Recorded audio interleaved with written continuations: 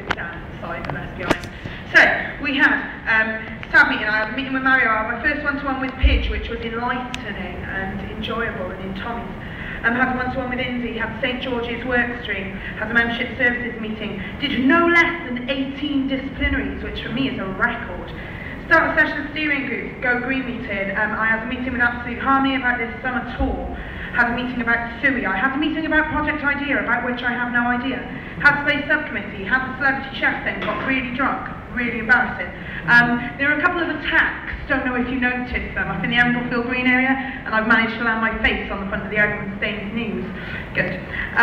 Not because I'm the attacker. Because of that, the non-res bus ended up on the night of the first instance being free, which was coordinated by all the Sabbs. And we were there until 6 o'clock in the morning, and it was horrendous with Sabbs driving, Sabbs like me warning people. It was great fun. I had a meeting with a postgrad about a project about fixing cars. Weird. I did some ballot boxing hours. I did the count and ate a lot of sandwiches. I had an alumni advisory group. I had RCS growth meeting. I had whatever SBSG is, Summer War Steering Group, there we are.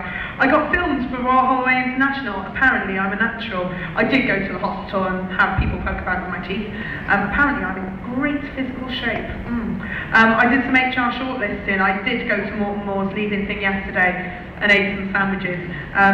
I did some more HR shortlisting, and there was the accommodation debate yesterday, and that has pretty much been my life. Yeah. Oh, I wrote 2 papers for College Council, which was the first time I've written papers for College Council. They took me until like 4 o'clock in the morning last Wednesday to do. That was great fun. So yeah, that's my life as a fan for the last month.